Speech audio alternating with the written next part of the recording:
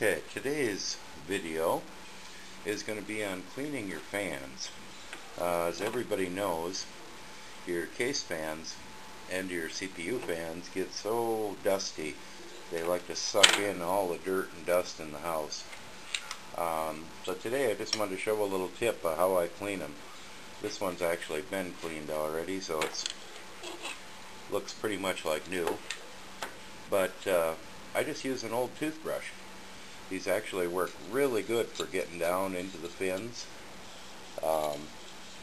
You can get in along the sides of the fan, going all the way around it, and on the back sides. It fits in all the tight spaces that you need to clean them up. And when you're done, they come out just like new. I've tried using like an air compressor and blowing them out, but it seems like you still get some stuck on stuff that don't want to come clean.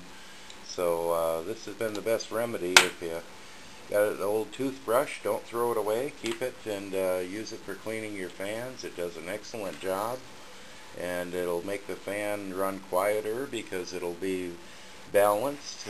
Sometimes when you get a little junk on one of the fins, it throws it out of balance, and it can wobble and make kind of irritating noises. And so the cleaner it is, the more efficient it is, and the longer the motor will last in it because it'll be balanced properly. Okay, well, thanks for watching. I just thought I'd share that with you.